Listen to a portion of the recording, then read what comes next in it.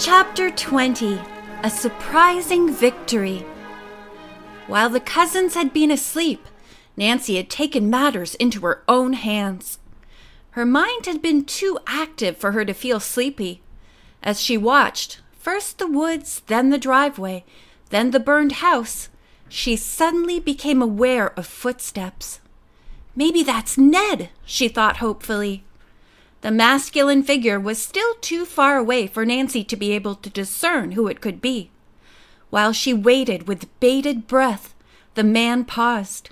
She was about to awaken Bess and George when it occurred to her that they might speak aloud and warn the oncoming figure of their presence. As the man turned toward the burned house, Nancy was in a quandary. She did not dare rouse her friends, yet she wanted to follow the intruder. She must find out who he was. Ned come to help her, an inquisitive neighbor, or Felix Raybolt? Leaving her friends, Nancy began to follow the man. Stealthily, she crept nearer the ruins, dodging from tree to tree. She was glad there was no moon, for the darkness afforded protection. When she was only a few feet away from the man, Nancy paused. He turned on a flashlight. This was not Ned Nickerson. From descriptions of the estate owner and from numerous newspaper photographs of him, Nancy felt certain that the tall, thin figure must be Felix Raybolt. He was carrying a shovel. Suddenly, he scrambled over the rubble and began to dig vigorously in the cellar wall some distance from where Nancy had been working. So that's where the secret hiding place is, thought the young detective. She watched excitedly as Mr. Raybolt uncovered a group of stones in the foundation wall. He removed them, opened the door of a safe beyond, and pulled out a stack of papers. To Nancy's horror, he laid them down and set a match to the sheaf. "It's evidence against him," Nancy said to herself. "He can't destroy it." Instantly, Nancy sprang forward. She grabbed the shovel and beat out the flames. At the same time, she cried, "Mr. Felix Raybolt, you can't burn those papers!" The man had started violently and staggered backward. Nancy caught him by the arm, saying, "Why have you been hiding?"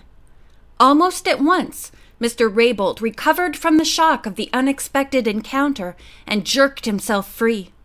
For an instant, he looked at Nancy in blank amazement. "A snooper, eh?" he sneered. Without warning, he grabbed both his flashlight and her own. He turned and started to run across the grounds. "Get out of my way! Mind your own business!" he warned. Nancy darted after him, but he definitely had the advantage of being familiar with the area. Her only chance to capture him lay in the possibility of his turning toward the place where she had left Bess and George. She must arouse them. Nancy did not know what Raybolt might do if she made an outcry, but she had to take that chance. "Help! Help!" she screamed. Bess and George, having heard the shrill cries for help and approaching footsteps, were now convinced that Nancy had uttered the cries and that she was in danger. "Oh, what shall we do?" asked Bess. "The screams seem to come from near the ruins." "Shh!" George warned.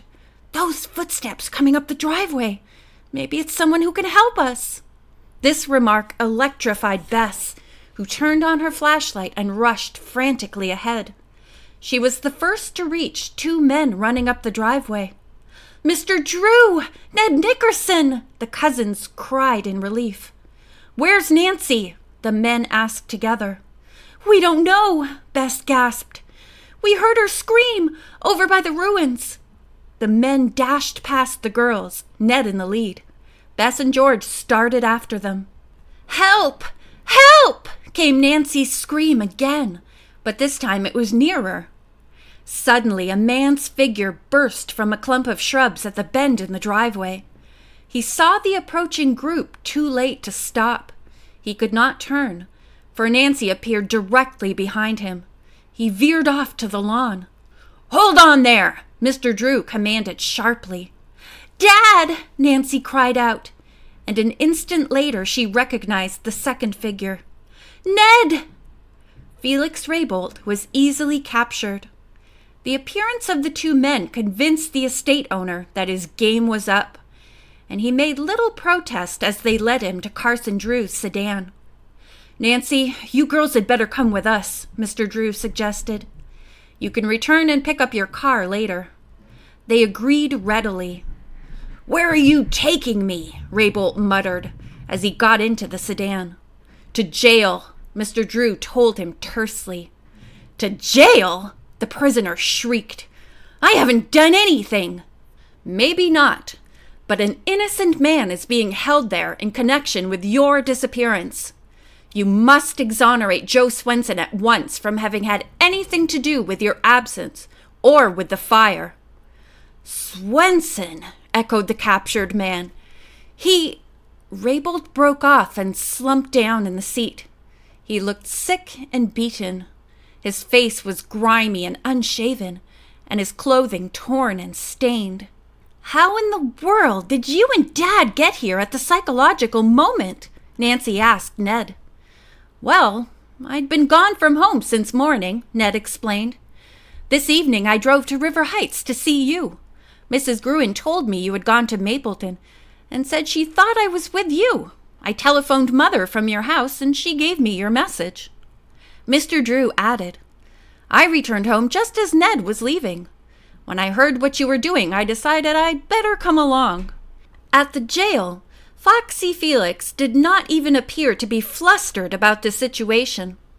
When questioned by the officials, he admitted that he had had an appointment with Joe Swenson, but said that he had been outside the house at the time of the explosion. Isn't it true that you had explosives illegally stored in your cellar? Nancy asked him. Raybolt nodded. He claimed the explosion and fire had been accidental.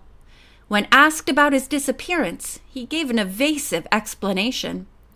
He said that he had been stunned at first, then had staggered off into the woods.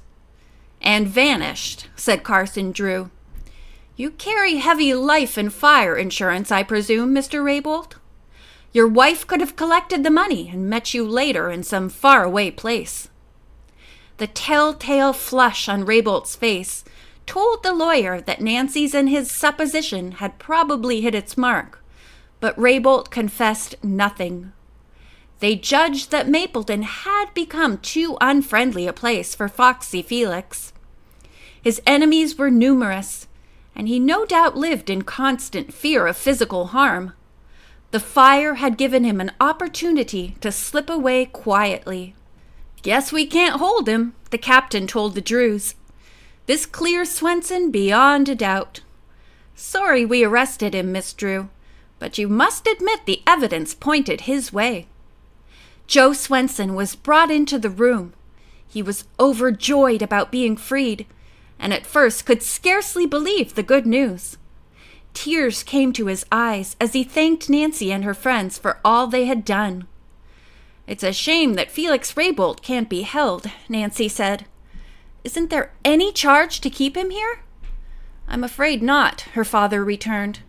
Everyone knows the man has swindled people, including my client, but we have no proof. We need papers, letters. Suddenly, Nancy grabbed her father's arm.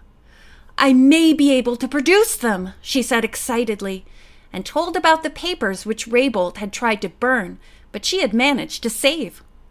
Excellent, said Mr. Drew, as Bess, George, and Ned gasped in astonishment. We'll go out there at once with an officer, if Captain Johnson agrees. The captain called a lieutenant and said that the man would accompany them to the burned estate. Mr. Raybolt, he added, would have to remain at headquarters to await the arrival of the papers. The others hurried outside and drove off in a squad car. When they reached the ruins, Nancy pointed out the exact location of the safe. The police lieutenant quickly gathered up the records that Raybolt had started to burn, also some papers which the officer found in the safe. When the Drews and their friends reached headquarters, they were amazed to find that Mrs. Raybolt had arrived. She was admonishing her husband not to admit anything. Captain Johnson handed the papers to Mr. Drew. "Please look at these," he requested, "if they have any bearing on this case." Felix Raybolt jumped from his chair. "Don't read them! I admit I paid small sums to inventors and promised royalties I never sent, though I sold their ideas for large amounts. I'll give restitution to every one of them." "Felix! Felix!" his wife screamed. "Don't give in!" She glared at Nancy. "Oh, look at all the trouble you've caused!" Raybolt appeared not to hear her. "I'll pay everyone, even if it takes my last cent. I'll do anything if only you won't send me to prison." "Don't do it! Don't do it!" Mrs. Raybolt pleaded. "We'll be ruined." "We'll be ruined if I don't," her husband muttered, "because I'll have to go to jail." Mrs. Raybolt sank into a chair, covered her face with her hands, and began to sob. For an instant, Nancy felt sorry for her, then changed her mind as the woman burst out. "We had the whole thing so well planned. No loopholes. Then this Nancy Drew has to come along and spoil our lives." Nancy, her father, their friends, and the police captain looked at Mrs. Raybolt in astonishment. The officer leaned forward and asked, "Are you admitting that you and your husband planned this whole unscrupulous plot?" "Keep quiet," Raybolt stormed. But the damage had been done. Little by little, a full confession was obtained from the husband and wife about the plot they had devised to pile up a fortune from insurance, then vanish. Raybolt finally admitted that he had rigged up a television set on the first floor to trigger the explosion by remote control. He had planned that it would go off when Joe Swenson arrived for the appointment. "But Swenson was 20 minutes early," Mr. Raybolt growled. "So I had to go ahead and cause the explosion without getting the papers out of the safe. I knew I could come back later for them." Further questioning proved that Mrs. Raybolt was responsible for having the two detectives track down the inventor and put the blame on him. At the end of the session, everyone in the room showed complete disgust for the Raybolts. All their conniving at the expense of other people, Nancy thought. Both the Raybolts were held. They were allowed to telephone for legal counsel, but even before the lawyer arrived, the husband asked for a checkbook from Mrs. Raybolt's purse and wrote out a check for several $1,000s to the order of Joe Swenson. "If you'll look among those papers Nancy Drew saved," the estate owner said, "you'll find one that's a receipt for the sale of his invention to the Streeter Corporation." Mr. Drew looked at the receipt and commented that the amount of the check was $500 less than the sum on the receipt. "I received $500 from Mr. Raybolt in cash," Joe Swenson spoke up. Then, without smiling, he added, "Thank you, Mr. Raybolt, for this check." Mr. Drew, meanwhile, had continued looking through the papers Nancy had rescued. He frowned angrily, but said nothing until he came to a bulging envelope which he opened. "These are the plans stolen from my client, Mr. Simpson," he remarked. "I will take them, Mr. Raybolt. And Captain Johnson, I think you had better keep the rest of these papers to see that the other inventors are properly reimbursed." "I'll certainly see that they are," the officer declared. All the visitors but the Raybolts left headquarters. Ned offered to take the still stunned Joe Swenson home in order to break the good news to his wife. Honey, of course, would be asleep. "Suppose you come to dinner at our house tomorrow for a victory celebration. All of you," Nancy invited. "Ned, could you?" "Yes, I'll gladly drive the Swensons over," he said. Bess chortled.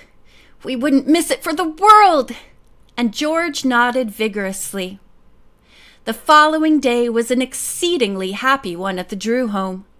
The Swensons wore broad grins, and Honey's mother said, "We owe all our happiness to you, Nancy."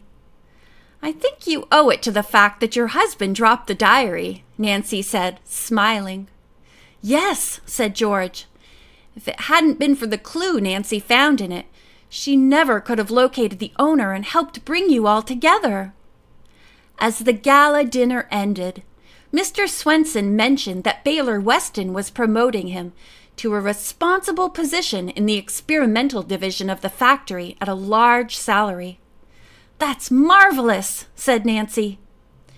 You have been so kind to us, Mrs. Swenson spoke up, that we want to show our appreciation in a more material way. She presented each of the girls with a tissue-wrapped package. It isn't much, she said apologetically. Indeed it is, Nancy cried, unwrapping a beautiful purse. As she opened it, the girl detective found a note inside.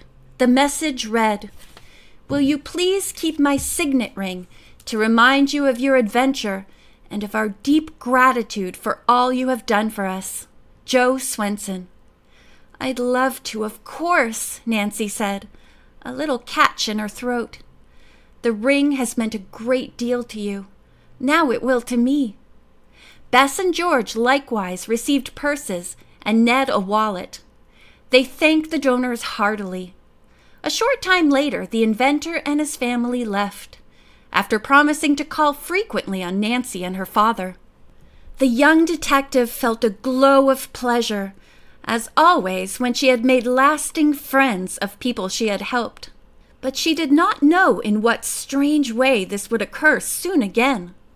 Much to her amazement, in her next adventure, Nancy's mysterious letter, she was to help someone with a name like her own who was in great trouble. It really was a gorgeous party, Bess sighed blissfully. Such fun! Say, said Ned, I have a notion to start a diary of my own. Why don't you? Nancy asked lightly. She became conscious that Ned's eyes were looking straight at her. I will, if I can fill most of the pages with entries of dates with you. Nancy evaded the question. I enjoyed your help in solving the Swenson mystery. Maybe we'll soon find another one we can work on together. The end.